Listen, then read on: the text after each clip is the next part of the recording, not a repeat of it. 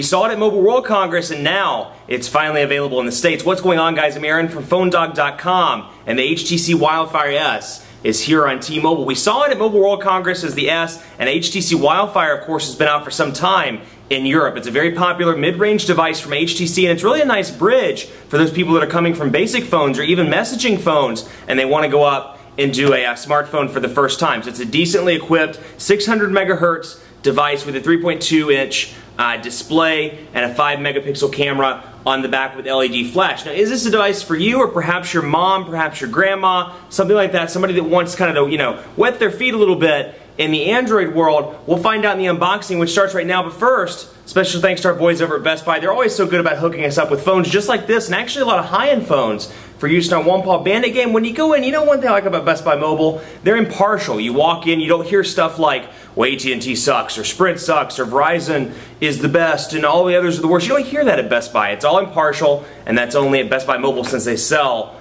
all of the carriers in some stores. Enough of that, let's get into it. Unboxing HTC Wildfire S. Is this a phone for you, or perhaps a family member? Let's go check it out.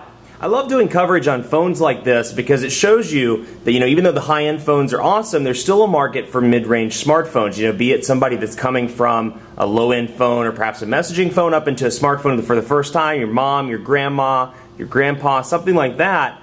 Or perhaps it's for you, you're migrating from the same. You're looking for, an Android device, maybe first time, in the Android world, and you want something that's not too expensive. Well, the Wildfire S is for you. It's available on T-Mobile, actually I believe as of today. Available at T-Mobile, and it's available in two colors. It's going to be available in white and a gray color as well. So it's a little bit smaller than what we're used to. It's a 3.2-inch display, 600 megahertz processor, but it has all the goodies. 3.5mm audio jack, 5-megapixel camera with a flash in the back. It has, of course, the Android market. It is 3G capable. Bluetooth connectivity, so even though it's a mid-range phone, it doesn't slack and not include things like Wi-Fi or Bluetooth, and it has visual voicemail, things like that. So that's nice. It does come in a little bit of a different box, as you can see here. But here's the device. You'll notice it's much, much smaller than other devices on the market. I just happen to have the Droid Charge beside me, so you can see the size difference. It's very pocketable, easy to fit in the hand, but it's very small, so people with large hands may not like it. But for those people with small fingers or small hands, females, children, teenagers, things like that, this may be the device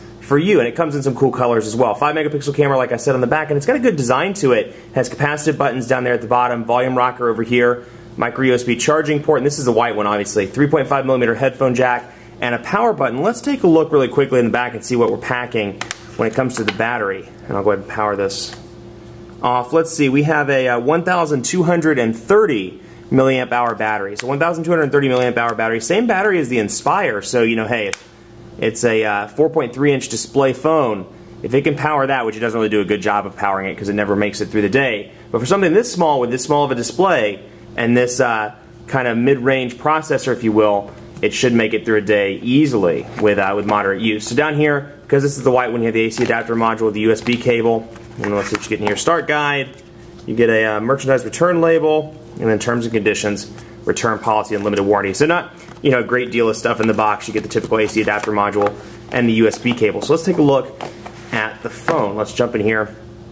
And I believe, I can't cheat right now, I don't have the press sheet with me, but I believe it comes with Android 2.3 out of the box, and we'll take a look. It does come with a revamped version of Sense. I believe it's Sense 2.1 that comes pre-installed on this phone, if I recall. So we'll take a look here and see. But you'll see it has some of the cool stuff that you've seen on the Sensation, the Evo 3D, some of the higher-end phones, like the ability to personalize and change your theme, change wallpapers, and do it all from that one screen. We'll wait for it to load up here. And this is one of those places where you can kind of see that it has a 600 megahertz processor, but still, given the fact it's a mid-range device, it looks good. It has a nice metal front here, so it's proof that, just because it has a mid-range processor and it's kind of a low-end device, you don't have to sacrifice build quality for price. So that's pretty cool here. So we can see here, we'll go in here and take a look, and we'll go down here and go to settings, and we'll take a look just to make sure. I want to see exactly what build this is running.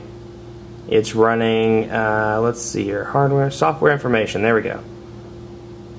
And we'll go in here, it's running Android 2.3.3, so it is running Gingerbread. It's running HTC Sense 2.1, just like I thought, and you can see some of the elements of 2.1, like the ability here, for example, quick settings to change over there, and you can switch back and forth between the tabs, so that's pretty pretty unique. And then over here, like I said, the personalization menu where you can go in here and change the scene. You can change the skin as well. So I can change it from the stock HTC app drawer over to, so let's say, Slate.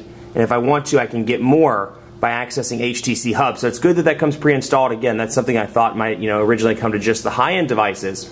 So it's nice to see Hub available on one of the mid-range, low and mid-range devices. And it's funny, I actually just got back from Europe. I was on vacation in Italy and Spain, and this thing is incredibly popular overseas. A ton of people that I saw in Italy, some of the people I saw in Spain were walking around with the Wildfire and the Wildfire S. So very, very popular devices, and let's hope that it takes off in the States as well, as a viable option for people migrating up. So 411 and more, you can see here, HTC Hub, like I said, pre-installed, so you can download additional wallpapers, additional themes, additional skins through HTC Hub and HTCSense.com. You have T-Mobile's My Account, My Device.